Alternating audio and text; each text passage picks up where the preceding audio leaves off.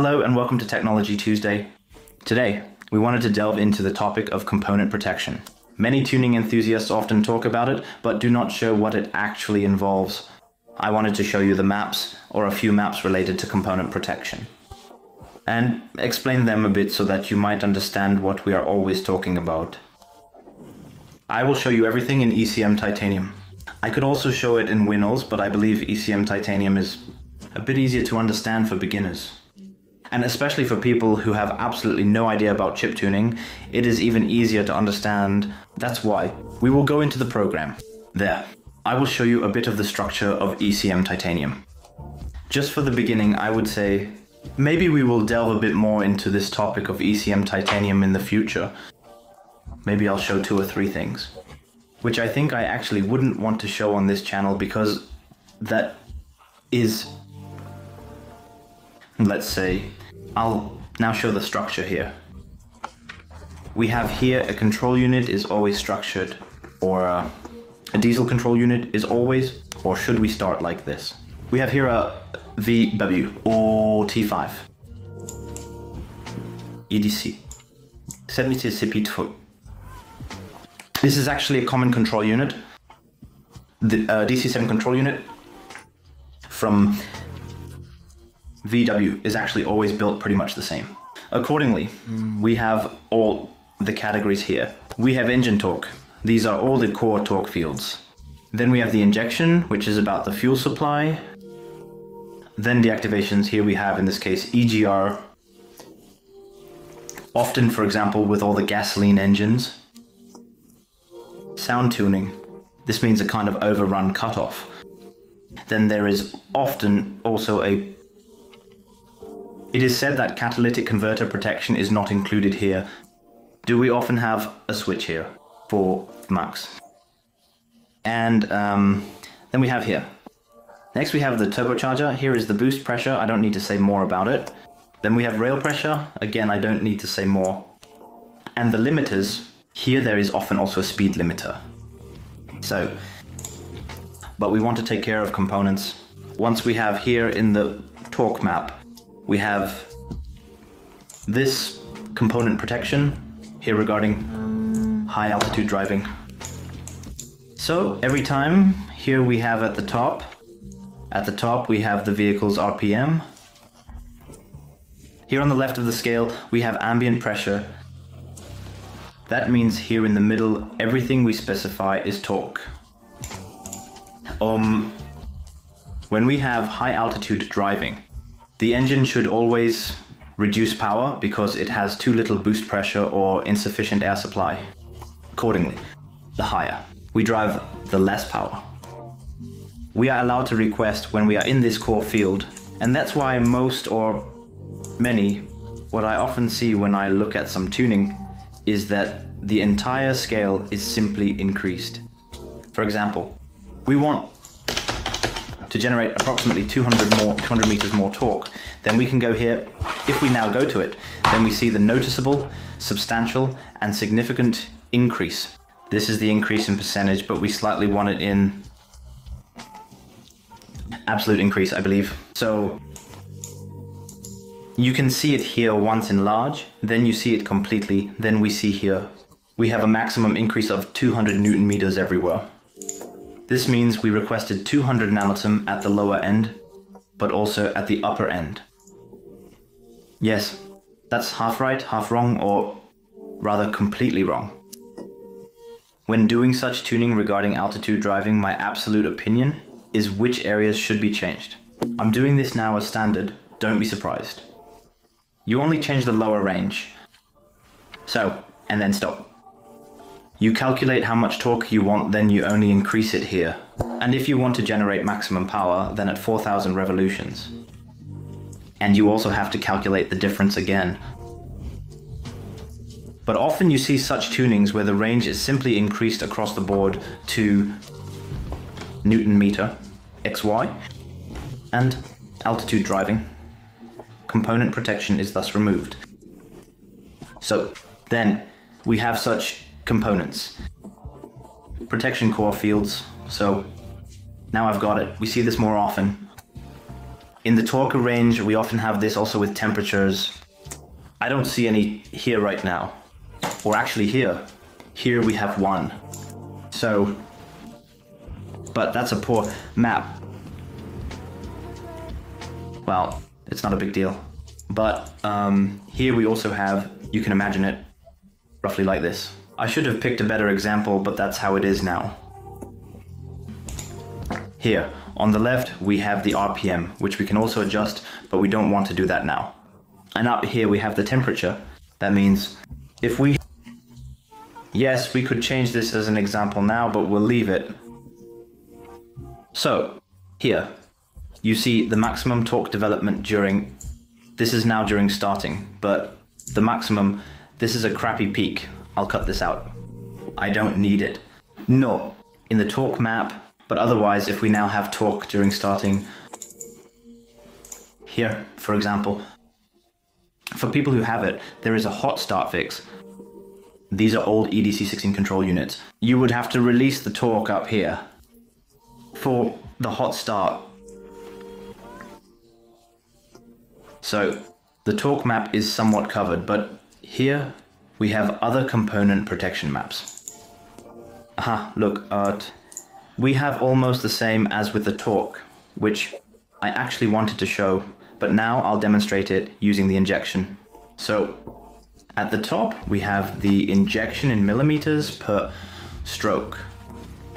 Then we have here on the left, we have the maximum temperature. I assume that this here could be the intake air temperature, but yes, it is not exactly defined here. In WinOLS, we would have defined it more precisely, but here, it only says injection. Correction. You have to somewhat guess what it's about here. I assume it could be the intake air temperature, although that is also quite hot for intake air temperature. For oil temperature or coolant temperature, I find it too cold. Therefore, it could also be something else. And here I see the component protection. Then is the factor for percent. So 1 means 100%. 0.8 would mean 88%.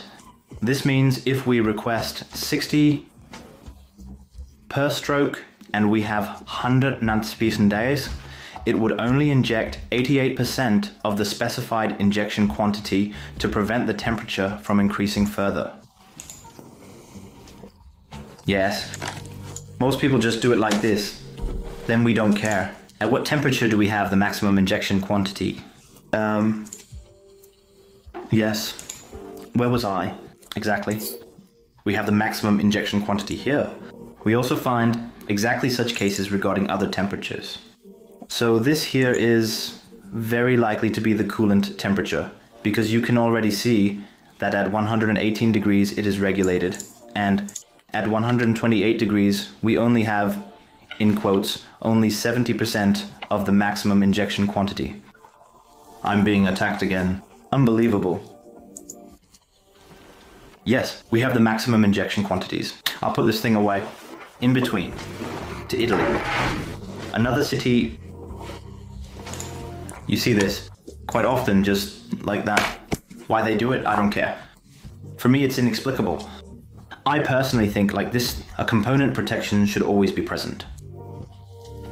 No matter how you justify it to the customer. It's much worse to have to justify yourself when the car breaks down because there was no component protection when the thing just overheated. It doesn't benefit anyone, not just the file service. Most of the time you only get such files from some cheap file service from Romania or somewhere for about 20 euros, and such things are removed so that the file service can simply have peace. In case the thing gets too hot, or something like that. At least he doesn't get the statement that every car generates no power. And here we very likely have a component protection for exhaust temperature, I assume. But here you can see more effort is often made. For example, if you enter a 100 here, then you have an exhaust temperature of 100 on the scale on the left. And then this is, for example, reduced to just 0.2. 3% lowered, not increased. You see this more often, but generally, what you see even more frequently is that the component protection is simply deactivated, allowing the maximum release of the injected fuel amount, which was previously defined, regardless of the injection quantity or temperature. And this is defined, for example, in the map. Then it is specified, okay, at the RPM and at the torque we are requesting this and that injection quantity should be injected. So for example, if we tried here to inject 0.7 or 70%, it would then be from 70 millimeters. Millimeters are per stroke. This here is a component related to boost pressure protection. Here we have ambient pressure at the top and RPM at the bottom. And here one would say, okay, we set the maximum. If done correctly, you only increase it in the desired range. So, for example, I would personally say, okay, up to 900 millibars is acceptable. And then you increase it as you have calculated it. No. Some others, most people just increase it like that. That's simply what you see most often when you look at maps somewhere. Usually, vehicles have problems. Or let's say, often customers come to us and say, hey, I have a car that's not running properly. Can you take a look at it? Or I receive a file where someone says, hey, can you take a look at this? And then I often see repeatedly maps that simply go from bottom to top at maximum. We could have 255 here, and most people just copy that out and insert it everywhere. And then make a maximum increase of, for example, 200 millibar. So the boost pressure is increased by 200 millibar. If you want to increase by 200 millibar, you do it in that area, but not in the entire map. Then the component protection for the boost pressure is gone. If you then have a high altitude drive, it's no longer there. The boost pressure simply tries to reach its maximum, which makes the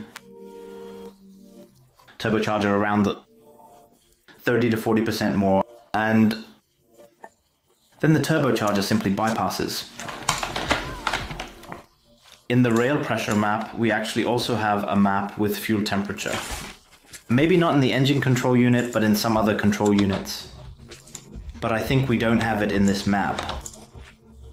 Yes, we do here, 120 and 150 degrees. If the fuel temperature becomes too high, the rail pressure is defined here. No one bothers with that. No one really makes the effort, and it's just done generally.